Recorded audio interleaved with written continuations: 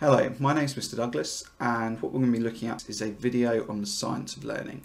So what we're going to do is we're going to explore the neuroscience around learning and some practical strategies that work with that to make us better learners.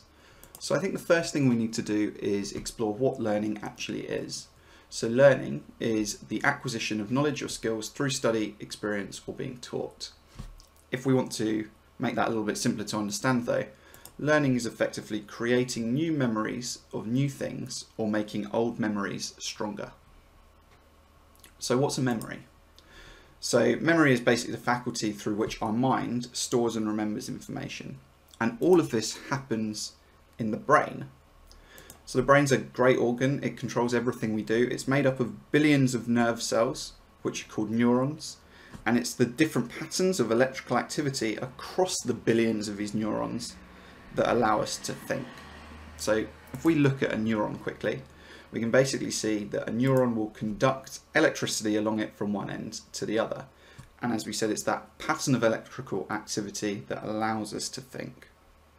How do we relate thinking to memory? So this is where the gaps between neurons become important.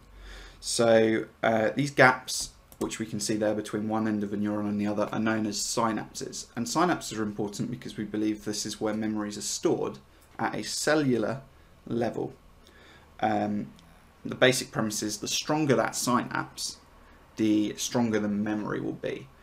So let's have a look about how electrical conduction works across synapses. So what we can see is the electrical signal is travelling up one neuron, across the synapse, and then travels along the other neuron at the other end.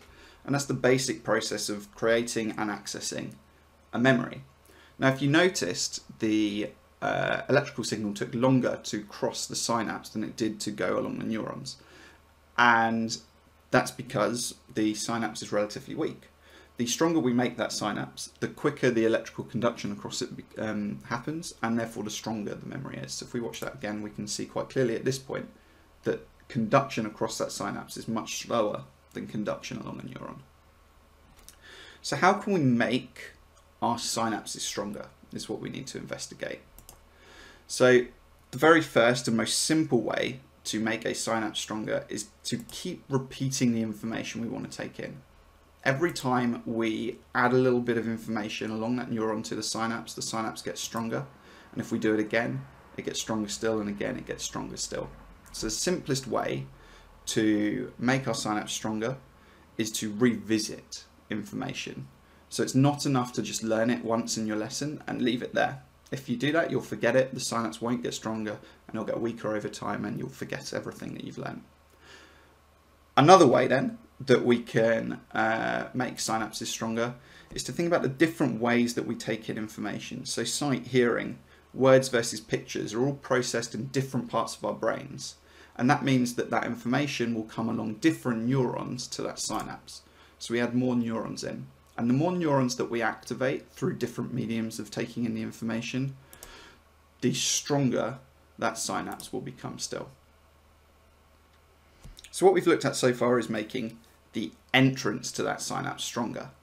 And it's okay to make the entrance stronger. That's going to make the synapse and therefore the memory stronger overall. However, we also need to make the exit to that synapse stronger, because if we relate this to a corridor, if you make the entrance to the corridor bigger, you can get more people into that corridor at once. However, if you don't make the exit bigger, you're still only going to have the same amount of people leaving the corridor at the end as you would going into it. So you need to make the exit stronger to increase general speeds in the process. So if we want to make our memory stronger, we need to make both the entrance to the synapse and the exit to the synapse stronger. And the only way to make the exit stronger is to be trying to use that information. So actually thinking about it, thinking about answers to questions, and constantly repeating answering questions to that synapse. So we can see again, as we use our synapse more and more and think about that information, the exit to the synapse gets stronger and stronger still. So what we've looked at now is the basic neuroscience behind memory. We're going to look at some practical strategies to go along with it. So what we're going to explore is dual coding, retrieval practice, and spaced practice. So we're going to start with dual coding. So dual coding takes advantage of multiple inputs to make the entrance to the synapse stronger. So this is the idea that we might use pictures and words, or we might use audio input versus visual input. that kind of thing, to access more and more neurons and make the entrance stronger. We're going to focus on combining pictures with words for better learning. So how can we do that? So there's a couple of things we can do. First of all, if your class material has been mainly word-based, go and look for visuals that work with those words and compare them. So if you've been learning about the Colosseum, go look at a few pictures in history, with Roman history. Go look at a few pictures of the Colosseums, go along with those words. If they've been described as big, impressive, architecturally, grey buildings with lots of dusty floor, go look at a picture that go with that. And vice versa then, if you've been using visuals as your main medium for your lesson, try and explain those visuals in words. Again, we're still taking advantage of those multiple neurons to make the entrance to our synapse stronger. And finally, if you're trying to learn things like lists or maybe a method in science, you can take that method, which might be given to you in words, and try and convert that to picture form to go with it. Again, to give you more than one medium to remember that information. So finally, what does dual coding look like then? So you might find that you can create infographics which match pictures and words for a topic. You might just have diagrams. You might make cartoon strips or graphic organizers or timelines. And actually we've included a whole bunch of template graphic organizers, cartoon strips and timelines for you to use in your consolidation work at home. So if we move on to retrieval practice then, retrieval practice is important because it's the only way that we can make the exit to the synapse stronger. So this is the idea that we're practicing thinking about and remembering this information. So what does that look like? So step one is you can just put away your class materials and write or draw everything you remember about that particular lesson.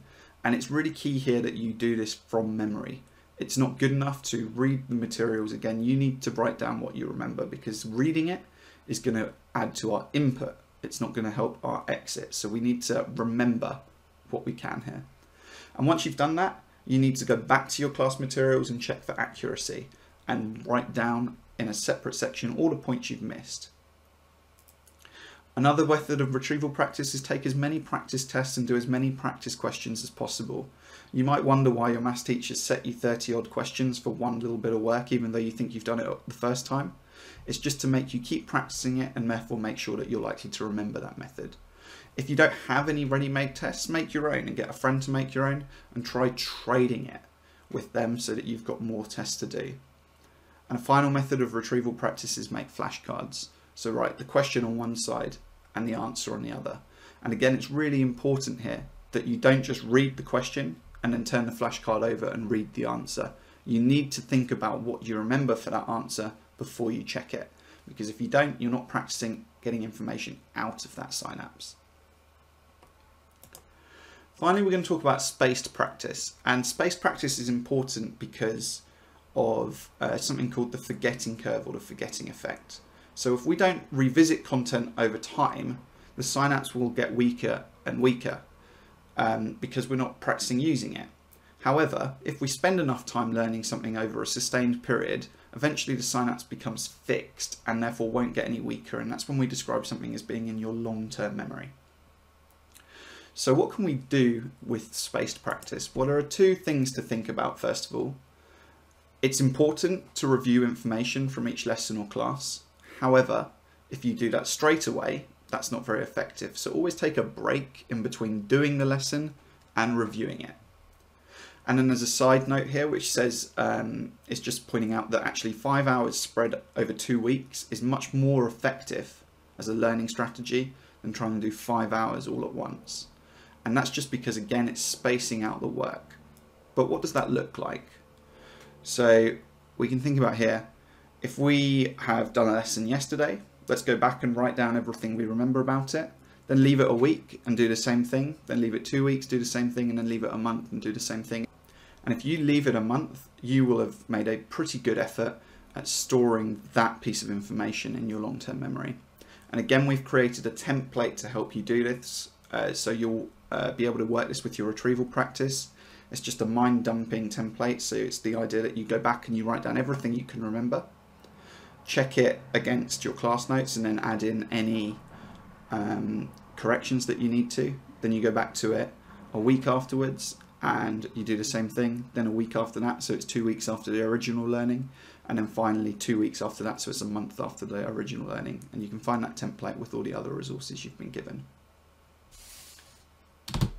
So thank you for watching this video on the neuroscience of learning and how we can relate that to practical strategies. Hopefully you find it helpful, and if you do have any questions about how to better use your consolidation time, then please do get in contact.